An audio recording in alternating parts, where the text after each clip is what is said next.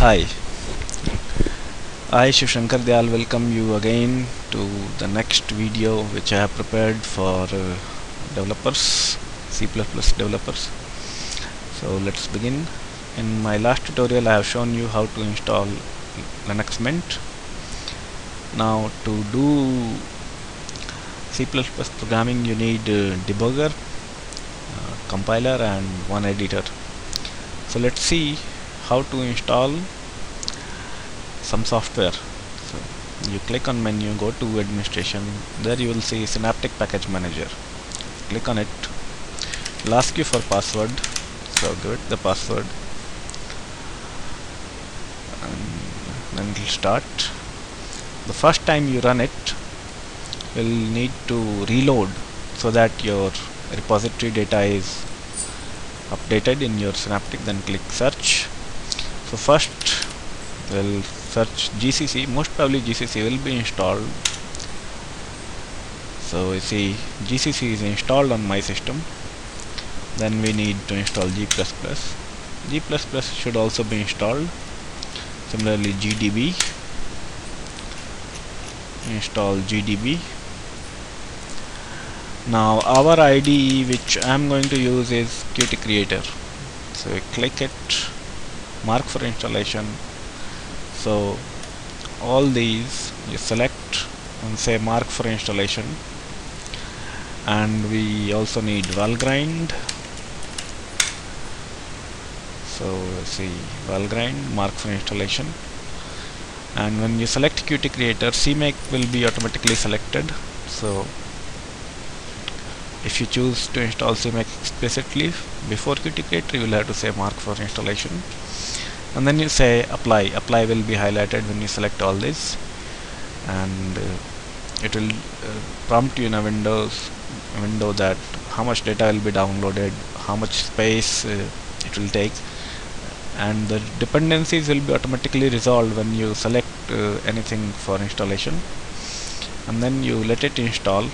After installation is finished, you can close this, and now we in the menu, programming menu, you can see QtCreator. So let's launch it.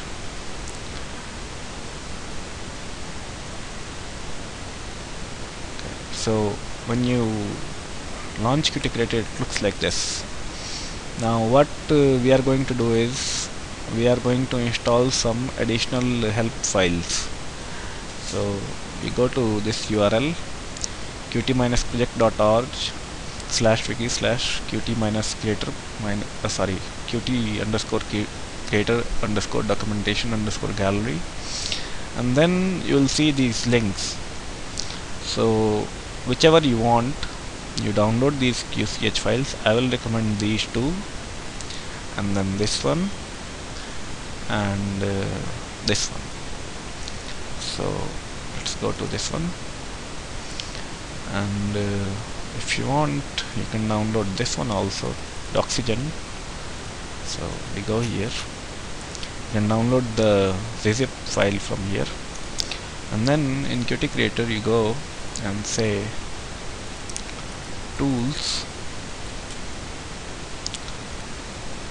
options, and you say add, and then you point it to the directory which contains the QCH files, and then select them and add them, and after that you say apply. After which you can see the contents. You can see the C++ references, you can see C++ man pages, you can see standard library reference, and you can see standard template library. So these will be immensely helpful while you do this. And the Qt entire manual is here, but for C++ we won't need this. So as you can see, you click this, so things are explained for you in the documentation, what does what. We can browse through the documentation. I'll see how to create a project in C and C++ and for QtCreator, and we build that. So we say new file or project, then we say general, so we create a text file. I say choose, and I choose the directory and put it in cpp, open, and I give it the name CMake lists.txt. Okay, then I say next. I don't edit to version control, and I say finish. Then I say CMake underscore minimum version required. I say 2.8. You see, syntax highlighting shows you whether you have typed properly or not. And then I say simply project cpp, and then I add a file to it, add executable, then I say test, and I say test.cpp. Save it. See, test.cpp is our source file, and this will be our executable. This we have not created yet, test.cpp. The executable will be created by CMake itself. So let's create the cpp file. So I say source file, and then choose, and in the same directory I make it test.cpp, and I say finish. Let's type a very simple program. Include iostream int main. Of course you will have to say using namespace std, and then we say cout hello universe, and that's it. So we have created our cpp file, and then we return 0. That's it. So iostream, so no such file or directory. We'll see about that. Okay, so our text file is also ready. We have saved it. Now we close it. Now we close CMake.txt as well. Now we say file, open file project, and the CMake lists.txt which we have created, we point it to that, and then it will say build directory, and we select the same directory as build cpp, and then we give it argument as dot, that is you prepare the build in the home beneath and cpp directory. So you run CMake. Okay, it has encountered error. It says unknown command. Okay, so let's see, there is something wrong with this command. So it should be like this. It gives you a hint, CMake minimum required. Okay, no problem. So we go to this, and we delete this portion, and we say version, we save this, and then we try to open that file. Let's see if we can. And similarly I say the argument, then say run CMake. Now at this stage, CMake lists.txt which we have written, it detects the C compiler, C++, and it checks for working that. It will try to make an executable out of that. Similarly, it finds out the C++ compiler and does some configuration, generates make files, and those files are written to home beneath the cpp. Okay, we say finish. Now you may be curious that what is in that directory. Let's see what is in that directory.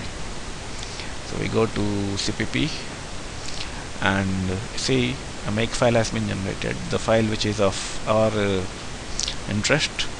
This is probably your, not probably, this is your project file. You can open it with the text editor. You'll see what is written here. It's a code blocks project file.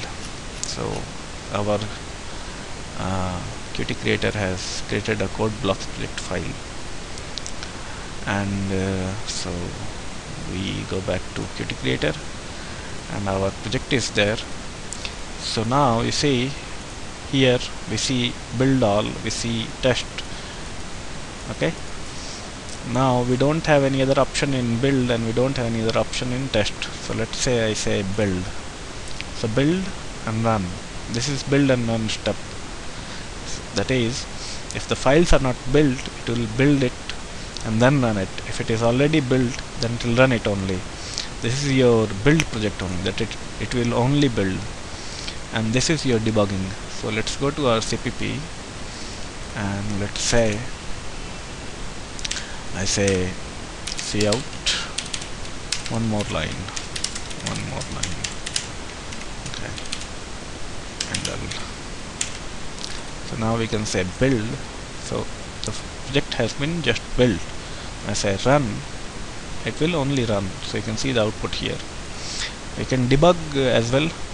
Many facilities are given to you by QtCreator. You can debug, you can analyze, you have Valgrind, which did we install? No, we didn't. I think I showed you. No, I showed you. So you can install Valgrind, and you will have to learn about Valgrind. Valgrind is a very powerful and advanced tool. So we can debug using GDB. Now this build is probably our release build. Okay, anyway, well, let's debug this, start debugging. Okay, we don't have any debug build, so we'll need to create a debug build. For that you will have to specify a debug configuration. So you'll have to open this, and you will have to edit your project, and here in the build settings you will have to change the build settings to include the debug information. So how to do that I'll tell you in the next tutorial. Thanks, and see you soon.